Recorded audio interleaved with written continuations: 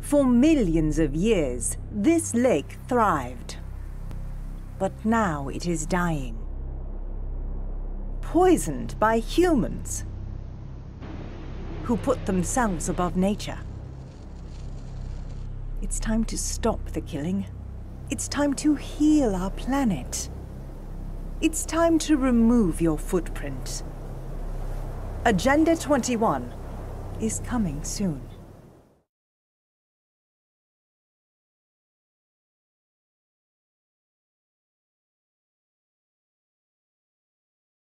Thank you very much. I want to tell you how excited I am to be here tonight to see all of you. And it's not just because you've come here to hear me speak, but it's because meetings like this are taking place all over this country.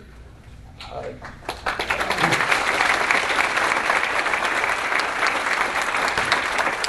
it was not very long ago when that was not true.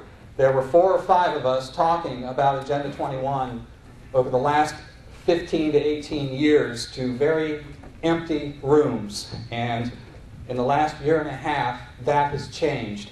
And I'll tell you, when you walked in this door tonight, you joined a revolution. And I thank you for that.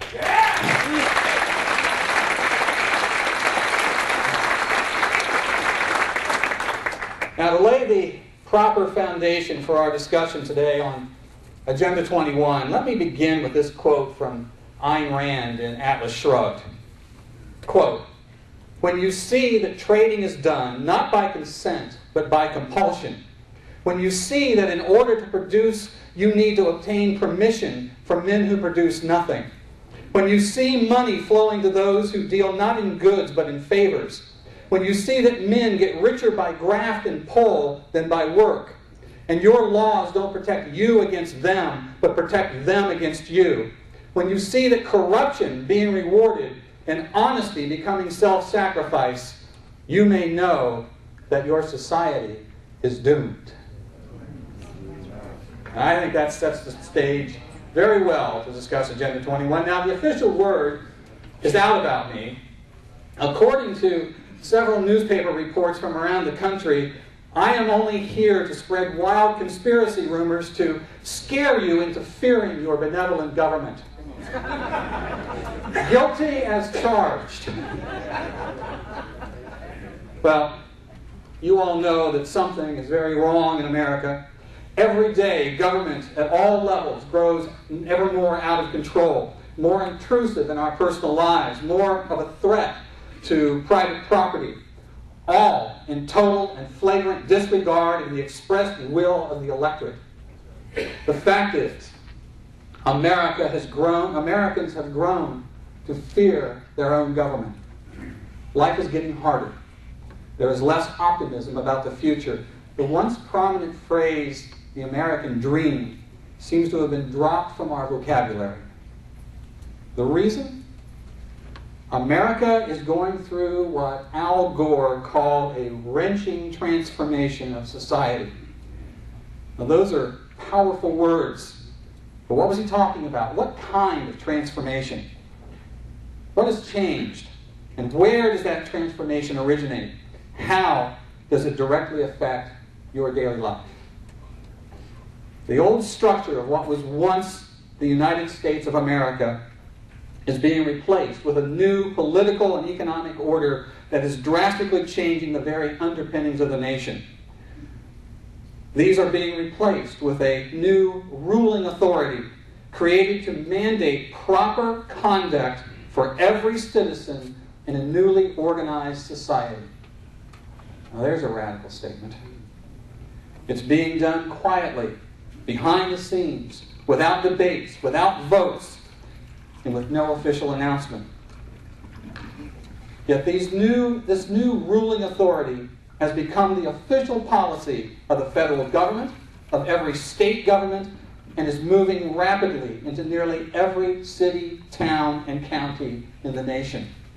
The ruling authority is called sustainable development, and it's the blueprint for transforming human existence, and it's fully outlined in a UN document called Agenda 21. I've had 18 years of experience to study every aspect of sustainable development in Agenda 21, and I have learned that it is an absolute threat to everything free Americans hold dear. Here's what I know. There's a new language taking over government. The typical city council meeting discusses comprehensive development, density, historic preservation, and partnerships between city and private business. Civic leaders organize community meetings run by facilitators as they outline a vision for the town enforced by consensus. Free trade, social justice, consensus, carbon footprints, partnerships, preservation, stakeholders, land use, environmental protection, development, diversity, visioning, open space, heritage, comprehensive planning, critical thinking, and community service are all part of that new language. What are they really talking about? What mental pictures come to mind when those words are used? Where was such language first developed? Well, the term sustainable development was born on the pages of a United Nations document called Our Common Future. That was the official report of the 1987 UN World Commission on Environment and Development. As a result of this report, for the first time, the use of environmental protection and human development were tied to the age-old socialist goals of international redistribution of wealth. And that is the key to understanding the true purpose of sustainable development and all of its policies, control of all facets of the economy. Here is how the UN described Agenda 21 in one of its own publications in 1993 in an article entitled Agenda 21, the Earth Summit Strategy to Save the Planet. It said, quote, Agenda 21 proposes an array of actions which are intended to be implemented by every person on Earth. It calls for specific changes in the activities of all people. Effective execution of Agenda 21 will require a profound reorientation of all humans, unlike anything the world has ever experienced. I've never read a more powerful statement of a purpose for government. And yet, when you and I point it out and protest against it, we are attacked as fringe radicals. Astounding. Here is the exact course that brought Agenda 21 to America and into our local community. The infrastructure pushing the Sustainable Development Agenda is a vast international matrix. At the top of the heap is the United Nations Environmental Program, the UNEP. But the UNEP doesn't operate by itself. Influencing it are thousands of non-governmental organizations, or NGOs. These are private groups which seek to implement a special political agenda. Through the UN infrastructure, particularly through the UNEP, these NGOs have great power. And I should point out that true NGOs are groups that are officially sanctioned and certified by the United Nations to participate in these international efforts. They don't just announce, we're a new group and we're going to go and do this. They have to fill out an application that's about that thick, and they have to pledge that they are going to be true to the goals of the United Nations. Prior to the 1992 Earth Summit in Rio de Janeiro, these sanctioned NGO groups spent considerable time writing and creating the document that would be introduced to the world as Agenda 21. At the Earth Summit, nearly every head of state signed agreement to follow Agenda 21, including George H.W. Bush. Agenda 21 is not a treaty that has to be ratified by the Senate.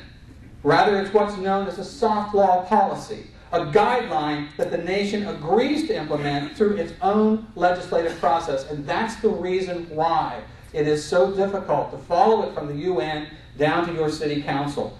There's been an array of things in between. President Bush in signing the document, committed the U.S. to implement the policies of Agenda 21. That sent the policy to our federal bureaucracy, which started to set it in motion. Agenda 21 then gained huge momentum when in 1993, President Bill Clinton issued an executive order to create the President's Council on Sustainable Development and make it official U.S. policy. Take a look at who served on that council, and you will see many of the same NGOs which helped write Agenda 21 for the United Nations. They include Jonathan Lash of the World Resources Institute, one of the three most powerful organizations influencing the UNEP. Also on the President's Council were John Sawhill of the Nature Conservancy, and Jay Hare of the National Wildlife Federation, and Michelle Perrault, International Vice President of the Sierra Club. All players in the creation of Agenda 21, now openly serving on the President's Council with a specific mission of implementing Agenda 21 into American policy. And there's an even more direct connection between Agenda 21 and our federal government. Listen carefully. Included at the UNEP table to develop the policy, along with all the NGO groups who helped write it, are these players in the federal government. These include the Department of State, Department of Interior, Department of Agriculture, Environmental Protection Agency, National Park Service, the U.S. Forest Service, and the Fish and Wildlife Service. These agencies send representatives to all UNEP meetings. It costs millions of dollars for them to do that. They spend hours and hours and hours there helping write policy. Now, why do they do that? If Agenda 21 is just a myth that has no effect on our government. You might remember a great deal of discussion during the Clinton administration about the idea of a reinvention of government. Vice President Al Gore was put in charge of that reinvention, and that should have been our first clue. The invention, of course, was sustainable development. The purpose of the President's Council was to translate the guidelines of Agenda 21 into public policy to be administered by the federal government. And that step-by-step process translated into the ruling authority through which a UN plan, Agenda 21, has become unquestioned U.S. policy throughout the nation. It was invented by NGOs through the UN. It was brought to the U.S. through the President's Council. And through federal and state legislation, it is being implemented on the local level through the involvement of those same NGOs who helped write it. They started at the top. They surrounded the people who wrote the legislation on the federal level. They moved to the state level, knowing full well what that legislation was and all the strings attached to it. And they got the states to pass legislation that made the local governments put these programs in place. And then they went into the local communities and they put the pressure on your local officials. That is the path that got it into your neighborhood. Sustainable development is not a local policy or local idea. So, and it's important that your lawmakers know the Agenda 21 connection in order to understand the origins, the philosophy, and the true purpose behind the plans that they are implementing. So, what is sustainable development? Sustainable development is about a planned central economy and redistribution of wealth on a local, state, national, and international level. The process by which it is implemented creates a matrix of locked-away land or severe land use controls, control of energy and energy production, control of transportation, control of industry, control of food production, control of development, control of water availability, and control of population size and growth. Most of their policies and regulations are issued under the excuse of protecting the environment. This is the process through which America is being transformed. It is what your elected officials are really doing as they use terms like comprehensive development plans energy audits, open space, and historic preservation. That is Agenda 21 and sustainable development. Agenda 21 is not just policy. It is a complete system to change the way we think, the way we react, the way we make decisions. And those who promote it have very specific ideas as to how they want you to answer each of these things. That's why it's called an agenda. Let me show you what I mean. The Sustainable Development logo, used in most literature on the subject, contains 3 connecting circles. Each one's labeled. One is labeled social equity, one is economic prosperity, and one is ecological integrity. That logo is basically the blueprint. We know these as the 3 E's. Let me take them one at a time. Social equity. I will tell you straight out, if you fail to grasp the social equity plank of sustainable development, then you simply have no grasp of this issue, period. Social equity is based on a demand for social justice. Social justice is described as the right and opportunity of all people to benefit equally from the resources afforded us by society and the environment. That is a nice way of saying redistribution of wealth.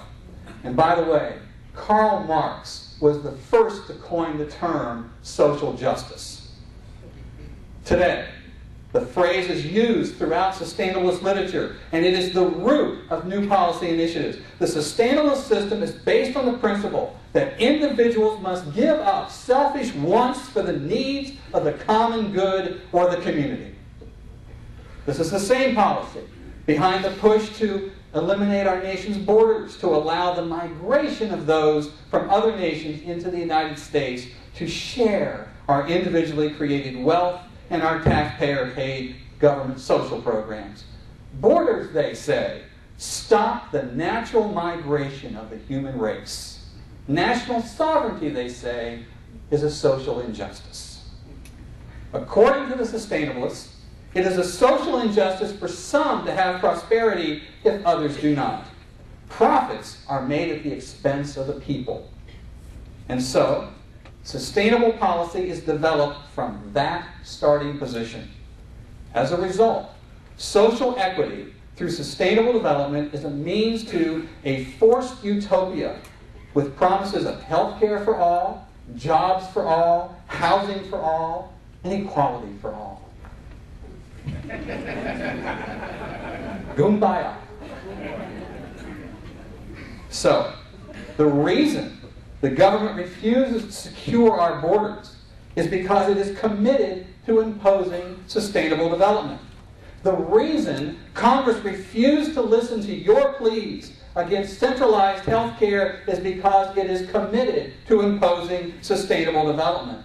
Simply do a Google search for the words sustainable medicine, and you will find more than 5,800,000 references containing most of the provisions of Obamacare.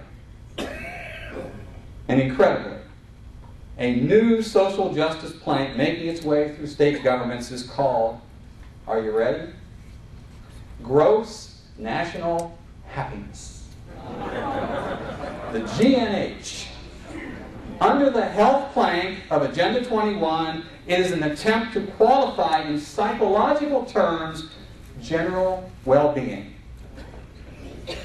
If allowed to move forward, gross national happiness will slowly replace gross national product as a standard to measure the health of the nation. Rather than using economics, it will measure social trends that affect quality of life. You know all those surveys your kids have to fill out in school? It'll be part of the Gross National Happiness Survey. And this is combined with, are you ready?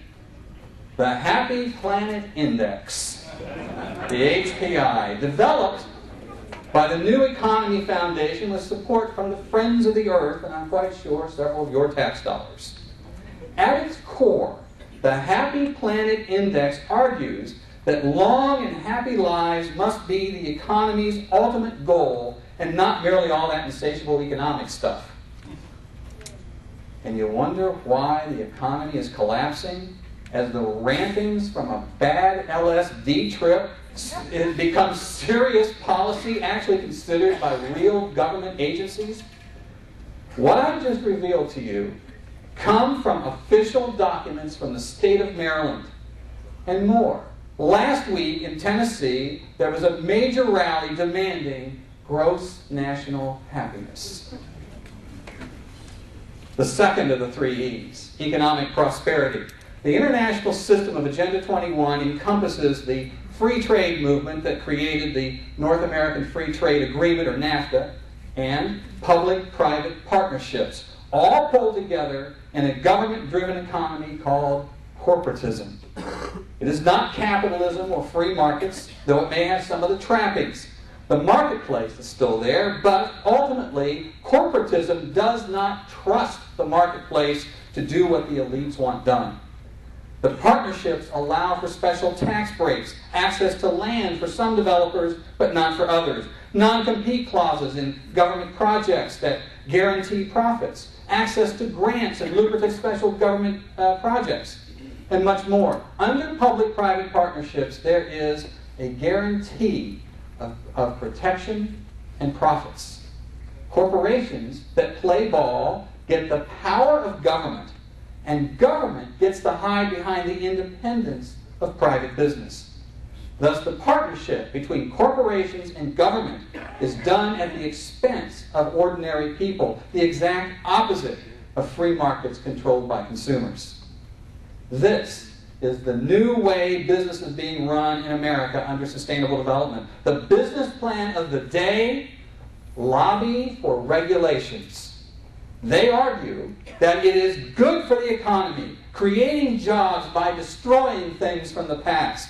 They say it's good for the economy to enforce regulations to make people buy things they didn't need before. It's certainly not free enterprise or open markets. The true description is government-sanctioned monopolies, right out of the Mussolini fascist playbook. And the third E, ecological integrity. Well, this is the excuse for it all. To understand the power of the transformation of society under sustainable development, consider this quote from the UN's Biodiversity Treaty, which was also introduced at the 1992 Earth Summit. It says, quote, "Nature has an integral set of different values, cultural, spiritual, and material, where humans are one strand in nature's web, and all living creatures are considered equal. Therefore, the natural way is the right way, and human activity should be molded along nature's rhythms," end quote. This quote lays down the ground rules for the entire Sustainable Development Agenda. It says, humans are nothing special, just one strand in the nature of things, or put another way, humans are simply biological resources. Sustainable policy is to oversee any issue in which man interacts with nature, which of course is literally everything. This is necessary, sustainabilists say, because humans only defile nature. In other words, sustainabilists view man as nothing more than a swarm of locusts which swoop down on nature and sucks it clean until there's nothing left. Nothing good comes from man, according to sustainabilist doctrine.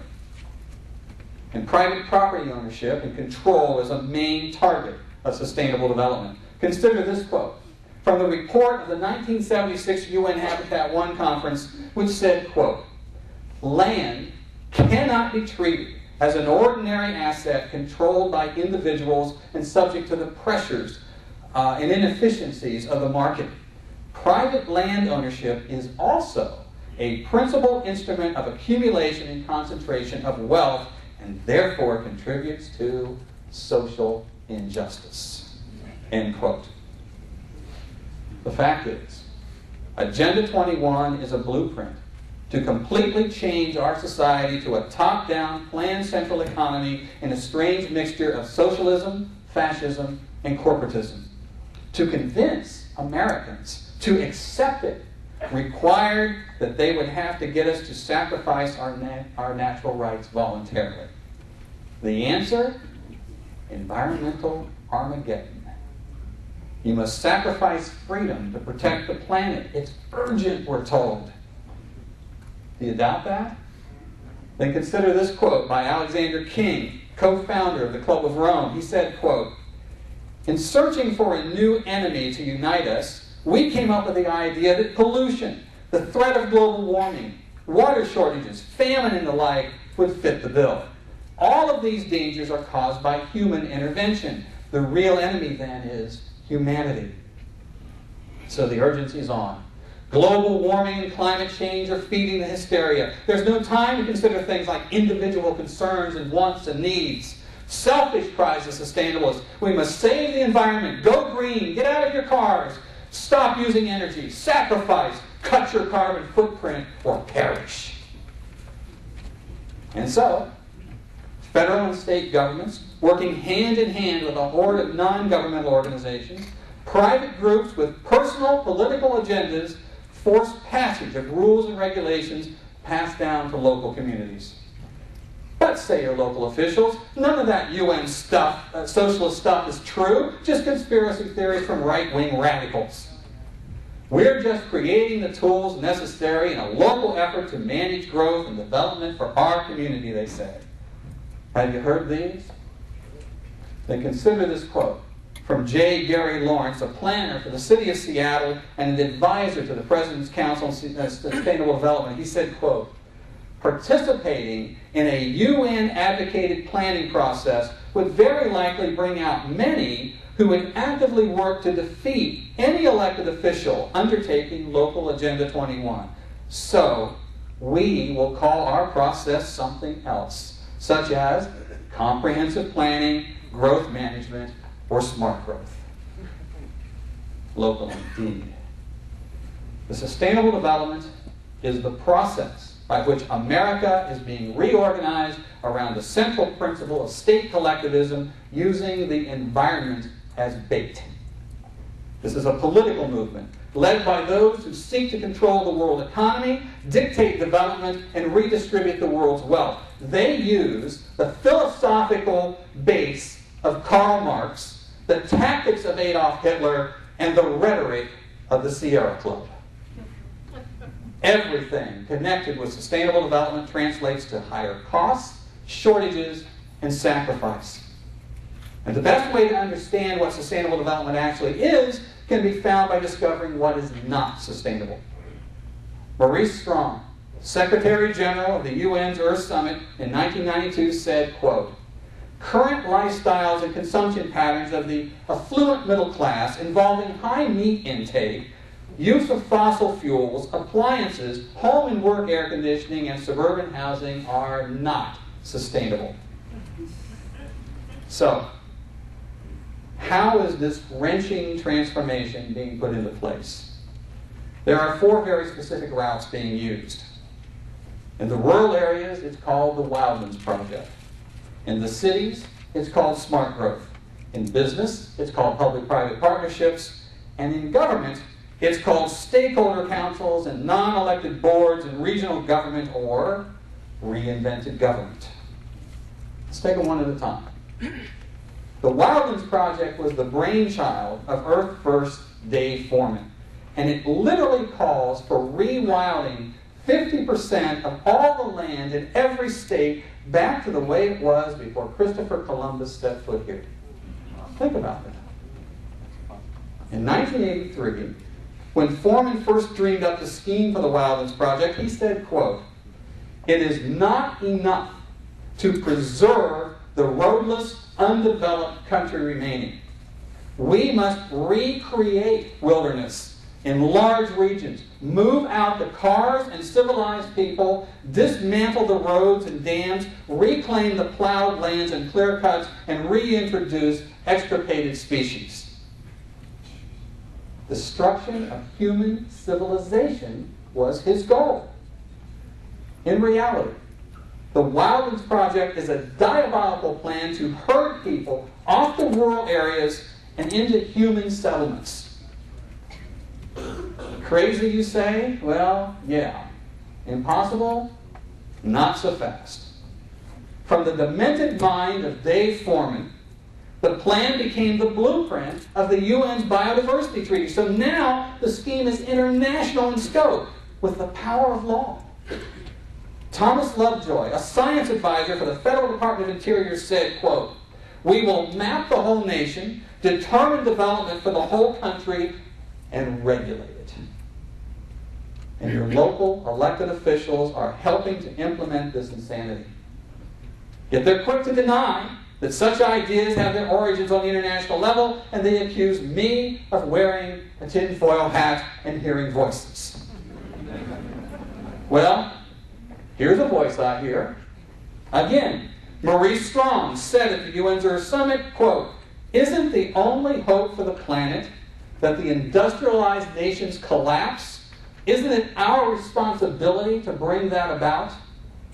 Is that not what you hear in the news every night? The collapse of the industrialized nations? And that is the true agenda we face. But how do you remove people from the land one step at a time? There are many tools in place to stop human activity and grow the wilderness. Deny grazing and water rights on public lands. It becomes more difficult and more expensive to run the farm or the ranch, and eventually it goes out of business. Lock away natural resources by creating national parks. It shuts down the mines, and they go out of business. Call every mosquito-infested swamp and occasional mud puddle a wetlands, and ban any development around it. Invent a spotted owl shortage and pretend it can't live in a forest where timber is cut. Shuts off the forest. Then when no trees are cut, there's nothing to feed the mills, and then there are no jobs, and then they go out of business, and in fact, whole towns go out of business.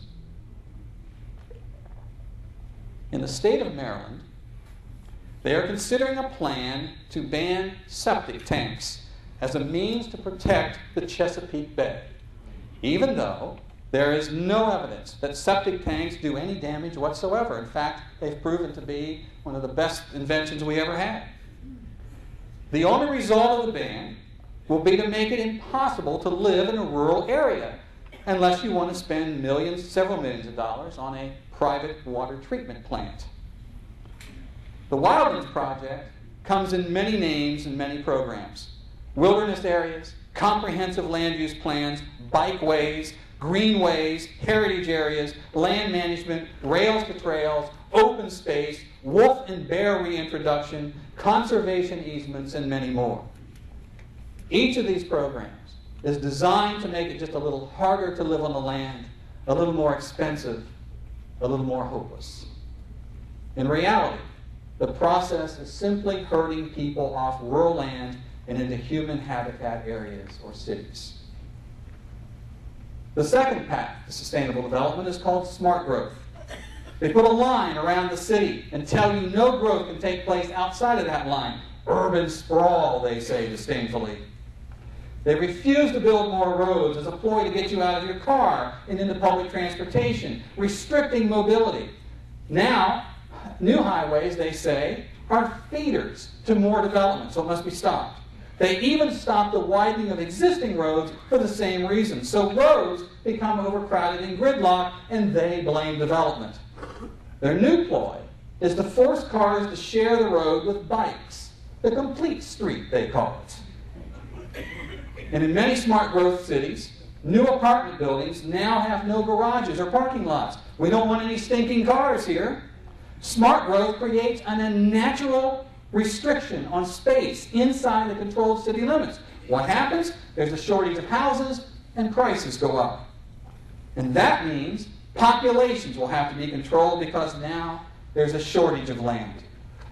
And that's why kind, compassionate environmentalist Dr. Jacques Cousteau declared, in quote, "In order to stabilize world populations, we must eliminate 350,000 people per day." Sustainables call for 85% reduction in human populations. Now, after we're done here tonight, we have set up outside here in the hall some containers of Kool-Aid. We would like all of you to do your patriotic duty and go out and drink some, and you won't have any environmentalists in your way blocking it because they won't get in that line. 85% reduction in human population. How's that done? Do we use the proven success of China's population control methods and of forced abortions and sterilizations? The Chinese, I can tell you, are huge supporters of sustainable development, and I'm sure that they've got some great ideas they can share with us about getting rid of people. Of course, comprehensive development plans are the tool of choice in nearly every city in the nation to produce the proper smart growth community. Through these plans, energy and water use is tightly controlled. You control the water, you control everything. Smart growth advocates force individuals to live in denser communities that take up smaller tracts of land per housing unit. Planning advocates and government bureaucrats are forcing such planned communities across the state and the nation, and those plans put severe controls on private property. The fact of the matter is, in a smart growth community, there can be no private property. It's community. And the third way to sustainable development, inside the human habitat areas, our cities and our towns, government is steadily being controlled by an elite ruling class called stakeholder councils. These are mostly NGOs who, like thieves in the night, just show up and stake their claim to enforce their own private agendas.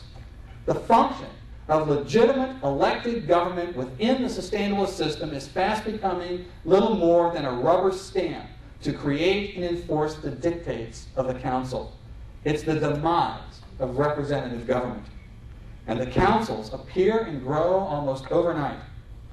You'll find watershed councils that regulate human action near every trickling stream, river, or lake. Meters are put on wells. Special action councils control home size, tree pruning or removal, even the color you can paint your home or the height of your grass. Historic preservation councils control development in downtown areas, disallowing expansion and new building. Sometimes they even disallow repairs on existing buildings unless specific, expensive, perhaps non-existent materials are used. In rural areas, we find the establishment of fire safety councils that prevent those living in wooded areas from removing vegetation and dead trees from wooded areas or on their own land, because to do so wouldn't be natural and damages the ecology. And that's why the fires are burning so hot in the West now. So as a result, forests can't be cut. Farmers pay taxes to draw their own water in their own wells. Commercial fishermen can't fish, and regulations cover all possible human activity. Once the councils are established, it becomes nearly impossible to discuss issues with your elected representatives. Instead, they will automatically refer you to the proper council or administration or department run by unresponsive appointed hacks armed with their own political agendas. These non-elected councils fit almost perfectly the definition of a state Soviet, a system of councils that report to an apex council and then implement a predetermined outcome. Soviets are the operating mechanism of a government-controlled economy, the exact opposite of a constitutional republic. And the fourth path to sustainable development, as I mentioned earlier, public-private partnerships. You hear the propaganda of the public-private partnerships nightly on your television as their commercials tell you to go green. And they use Congress to build more wealth and power. GE and Sylvania used their partnership with government to ban their own product, the incandescent light bulb, and replace it with the new green bulbs. By next year, you won't be allowed to buy incandescent bulbs. Why? Because GE can make 3 times as much for the new ones because they're more expensive. Such is the reality of green industry. In fact, there would be no green industry if not for the billions of dollars in grant money shelled out to the partnerships to develop alternative energy schemes. The fact is, wind energy may well be the least sustainable and least eco-friendly of all electricity options. In fact, it probably requires more energy to manufacture, haul, and install these monstrous windmills and their transmission systems than that windmill will ever generate in its life.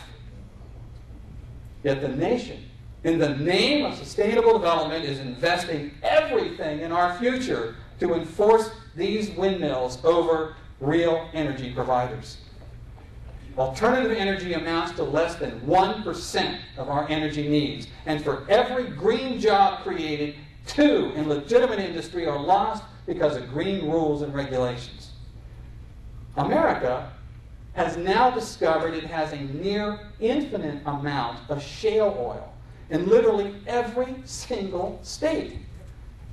Rather than celebrate our good fortune to reduce gas prices and eliminate dependency on foreign oil cartels, the sustainabilists are rushing in a near panic to block the drilling of shale oil. You see, to the sustainabilist elite who loathe competition in free markets, such a change in the status quo is terrifying because their control is highly profitable for those industries as they take the tax money through the public-private partnerships. And now, there is a new kind of corporation being developed through public-private partnerships. If you're taking notes, write this down. It's called benefit corporations. As my friend Michael Shaw, Freedom Advocates, describes it, imagine a legislated brotherhood of business where favored businesses get to go to the front of the line for permits, licenses, and opportunities merely because they agree to advance the principles of sustainable development in Agenda 21. 6 states already have benefit corporation legislation: Hawaii, Virginia, Maryland, Vermont, New Jersey, and New York. And 6 more, actually 5 more. I had to change this because I used to say New York was considering it. I learned last night they passed it with no opposition whatsoever. 5 more are in the process of making it part of their state corporate legal system, including California, of course, Colorado, Michigan, North Carolina, and Pennsylvania. This policy will destroy free enterprise for good and guarantee that we cannot stop Agenda 21. Now, many Americans ask how dangerous international policies can suddenly turn up in local government, all seemingly uniform to those in communities across the nation and around the globe. The answer? Meet ICLEI, a nonprofit private foundation dedicated to helping your mayor implement all of his policies. Originally known as the International Council for Local Environmental Initiatives, ICLEI, they changed their name to get rid of the international word, and today the group simply calls itself ICLEI, Local Governments for Sustainability. But in 1992, ICLEI was one of the groups instrumental in creating Agenda 21. They then made it their mission to go around the world in local communities and begin to help those communities implement it. And it's having tremendous success. ICLEI is now operating in more than 600 cities in all 50 states. The group is shooting for 1,000 member cities in the next 3 years. Each of these cities paid dues to ICLEI to receive its programs. When local governments contract with ICLEI, they agree to implement Agenda 21 policy and sustainable development. And here's just some of the programs ICLEI provides cities and towns in order to spread their own particular political agenda in the name of community services and environmental protection. They bring in software products and associated training, access to a network of experts, newsletters, conferences, training workshops, toolkits, online resources, case studies, fact sheets, policy and practice manuals. And what do they do with all of that? It's all aimed at the employees of your city, city hall, or your county administration. These tools are used to carefully and fully indoctrinate these employees to assure only sustainable policies are considered. And then there's this one, the big one. Notification of relevant grant opportunities. Money with severe strings attached. Grants that they helped create in the first place, and they know full well how when you take that money, maybe just to revitalize downtown, it comes with all the strings, and the town's taken the Kool-Aid, and now you can't turn back. Around the nation, ICLEI partners with others, established organizations like the American Planning Association and the International City County Management Association, or the ICMA. And then there's the Renaissance Planning Group. These groups and hundreds more like them work hand in hand with groups like the U.S. Conference of Mayors, the National Governors Association, the National League of Cities, the National Association of County Administrators, and more that your local representatives probably belong to. We are now finding that while ICLEI is a convenient target because of its obvious ties to the UN, the American Planning Association may be the most dangerous player in the game. That's because the APA is in literally every city trusted as a legitimate, non-controversial, established organization. It's been around almost 100 years. Nothing here to tie it to some international UN conspiracy, we're told. Well, again, not so fast. The APA just issued its new planning guide sent to every community in the nation. A quick look through it finds references to social justice, smart growth, promotion of affordable housing, protection of, that's paid for by your tax dollars, by the way, protection of farmland, stopping urban sprawl, combating climate change, dealing with homelessness, energy preservation, provisions for child care, and more, all out of the social justice plank of Agenda 21. These are the people who are making policy. These are the people your local elected officials trust to be mainstream. These are the true enemy of freedom in America. That's how these policies quickly spread across the nation as enforced regulations. And here are some of the results of those efforts. Across the nation, state legislatures are passing laws requiring cities and towns to establish comprehensive development. That include high-density urban development areas, controls on energy and water, controls on transportation, making it more difficult to drive cars, perhaps forcing acceptance of light rail and high-speed trains. These laws are now being used as a weapon to force sustainable development at a rapid pace across the nation.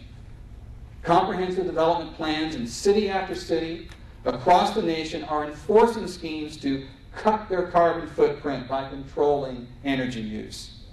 And here's some of what you can expect from these plans that your city fathers say will make things better. One of the most popular tools now to control energy use is the energy audit and building review.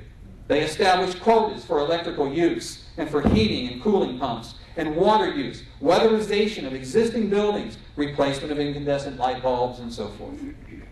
That means that government bureaucrats will come into your home or your office building and determine the amount of potential energy you should have. You will be given a list of recommendations necessary to bring your home into compliance. These may include the need for a new roof, new energy-efficient appliances, new windows, etc. In Oakland, California, the City Council did just these things. And the result was an average cost to every single homeowner of at least $35,000. And if you don't comply, you will be fined and possibly unable to sell your home until you do. Across the nation, power companies in partnership with government planners are forcing the use of smart meters. Those meters contain RFID chips. The technology enables the power company to keep track of how much power you are using and control, regulate, and ration your use of that electricity. They will set the temperature in your home. If they decide that you're using too much hot water for your showers or washing machines or too much air conditioning, your electricity will automatically be turned down or even off. Moreover, a future goal is to have all appliances replaced with those containing those same RFID chips which the smart meter will speak to for more regulations and controls. And those who protest that such meters are a violation of private property rights and freedom of choice are told that their only choice is to accept the meters or have no electricity in their home. And it just keeps getting wilder. Under the title of sustainable farming, the planners are excited about a new sustainable style of tractor to pull the plows. It's called a team of oxen. And they're serious. There is a college in Vermont that teaches sustainable farming, and they have a herd of oxen. Students are paying for an education to learn Davy Crockett's farming techniques. In San Diego, California, there have been no new docks built in that harbor for 25 years because the docks hide the sun from the plankton underneath. There are now policies being advocated to place taxes on the use of toilet paper, on the number of miles you drive in your car, and on the use of plastic bags. Well, in Washington, D.C., they just banned the bags. Get that out of the way. Next on the agenda is to, quote, radically abandon the flush toilet. They call it, quote, one of the world's most destructive habits. Shame on you. The Bill and Melinda Gates Foundation have made a donation of $3 million to 8 universities to reinvent the flush toilet. The EPA is now providing funding to NGO groups to run training programs for people to photograph and report neighbors who may be committing crimes against the environment. This summer, Obama signed Executive Order 13575 to create the White House Rural Council. The Council is a list of the most aggressive agencies and departments of the U.S. government. It will bring an army of regulators into rural areas to completely control every decision of land use, farming, and development. It will even affect curriculum in schools. Farmers who have been feeding America for over 200 years will not be able to make a single decision without permission and massive paperwork from bureaucrats from over 25 agencies, overlapping, and lapping again. The result will only be food shortages and higher prices. Welcome to the utopia of sustainable development.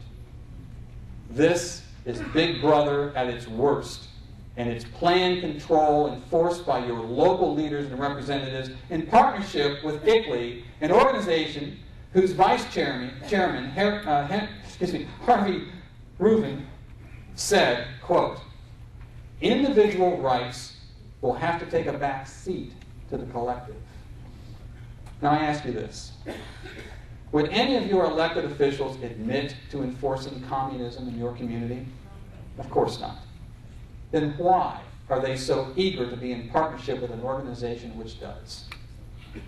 The United States is not a global village run by elders who hand down the rules from on high. We are a nation of individuals whose rights are supposed to be protected and guaranteed by the representatives we elect. We demand accountability from them. However, global forces which do not accept the unique American form of government sneak behind the curtain, avoiding controversy and honest debate. The only possible result can be a tyranny over a powerless electorate stripped of their rights, their property, and their self-determination. Global warming has been the excuse for the hysteria, but true science is now showing that to be the greatest hoax ever perpetrated on humankind. So there's no need for these dire policies to cut back our carbon footprint by forcing us to lock away land and resources and live in high-density cracker boxes. We all want a clean environment. However, what we're objecting to here is not environmental protection, but the process that is being used in its name. There's nothing local or innocent or normal about it. This is an international agenda created by ideological zealots working hand in hand through massive international gatherings sponsored through the United Nations. At those massive meetings, documents are carefully prepared for the signatures of leaders of every nation. Once signed, the bureaucracies of the nation use documents like Agenda 21 as a blueprint for legislation and regulations. To write that legislation, the bureaucrats work hand in hand with the same zealots who wrote the UN documents it's based on, and then these same UN-sanctioned NGOs, such as the Sierra Club and the Nature Conservancy, team up with local groups like the American Planning Association to apply pressure and make sure local city councils and county supervisors toe the line. The resulting non-elected boards, councils, and regional governments appointed by an ecoligarchy answerable to no one is the perfect definition of a Soviet, essentially controlled economy. And ladies and gentlemen, I assure you, we cannot restore our unique American republic if our communities are little Soviets. Nor can we protect the environment if our economy is destroyed and free men are unable to make choices other than survival in a sustainabilist tyranny. The sustainabilists are using our carbon footprint as a measure of our guilt. One fact is sure. If you have no carbon footprint, you are dead. Elected officials can no longer play ignorant about the origins of their policies. America is dying while they are denying. It is their elected duty to represent the people and protect them from these piranhas that are devouring our way of life. To save it, you must take action now. And understand that the main battle is being fought not in Congress, but right here on the local level. If America is to survive, you and I must stop sustainable development in Agenda 21 now at every level of government. We must stand up and protest at every city council and county commissioner meeting, at every planning board, and at every consensus meeting. Fight the creation of non-elected councils, commissions, or boards because they can and they will be used as a weapon against your ability to deal and reason with local government. Above all, refuse federal or state money or new sustainable programs and get rid of the old ones. And if ICLEI and the American Planning Association are now running things in your town, and they are, throw them out. Stop payment of dues, disband anything that they have built, and start looking for some high-grade tar and feathers.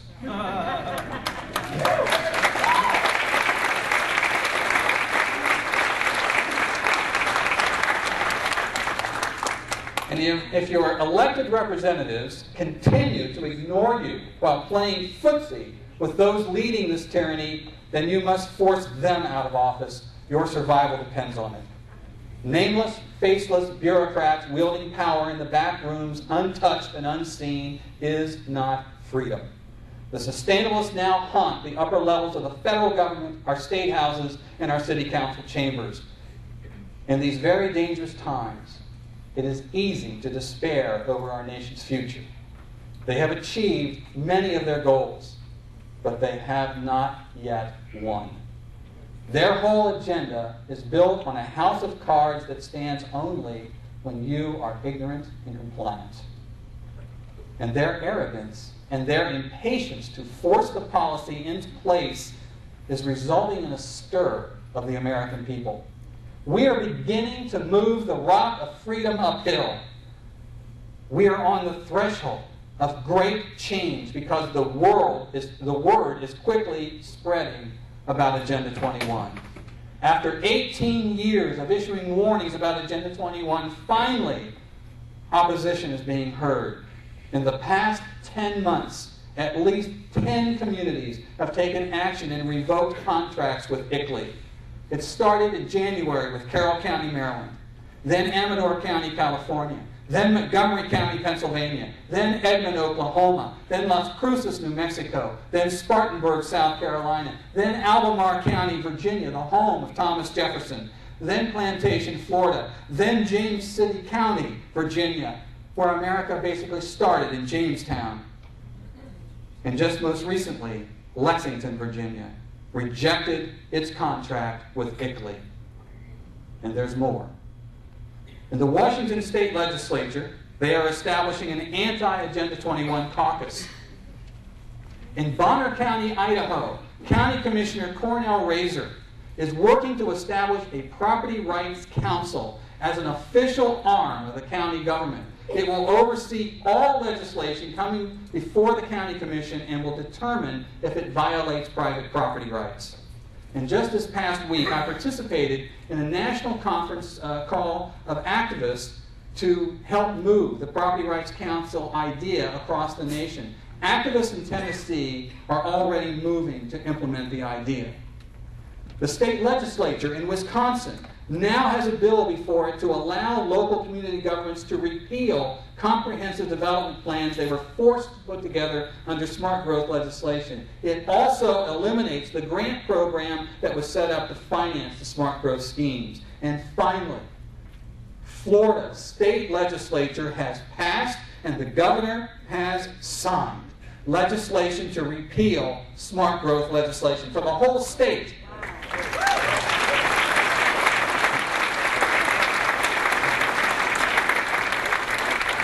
That means that now the counties are free from state mandates. This is landmark legislation. And every day I talk to activists across the nation hoping to be the next community to kick these zealots out. In several counties, anti-Agenda 21 candidates are starting to appear on ballots. Some of them are even so determined that they're running as write-ins. In a panic, Italy is now rushing to cleanse its website of any mention of Agenda 21. Our opponents are trying their best to ridicule us and paint us as a movement of extremists. It's not working. We are getting stronger every day. For the first time since I started down the road to expose Agenda 21, I believe we will succeed in crushing it.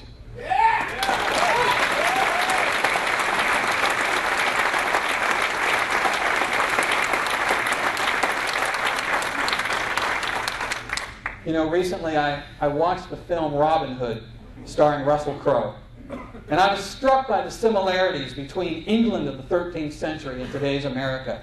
It was a time of serfs who had no rights, no property, and only poverty in their future. It was a time when the king owned everything, from land to livestock. And it was a time when tax collectors could literally confiscate everything you had in the name of the king, leaving you with virtually nothing.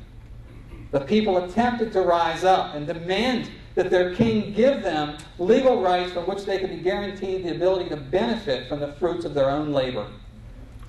The people of the 13th century England knew what they had to do if ever they were going to be free. The slogan under which they organized was, "Rise and rise again until lambs become lions." Today, as we face an ever-growing tyranny by a government and a president, as well as elected officials on every level who ignore you, lie to you, deny their actions that you can plainly see, Americans, for the first time in history, face the same evil those Englishmen faced so long ago. And so today, I appeal to you to take that same resolve. Today, begin that effort to rise up and continue to fight again and again at city council and county commission meetings. Take their ridicule and return the fight again. Stand up to these self-proclaimed stakeholders and outsider NGOs, the carpetbaggers of our day. Reach out to your neighbors and help them see what a threat Agenda 21 is to their freedom. Never give in. Rise and rise again until lambs become lions. Thank you.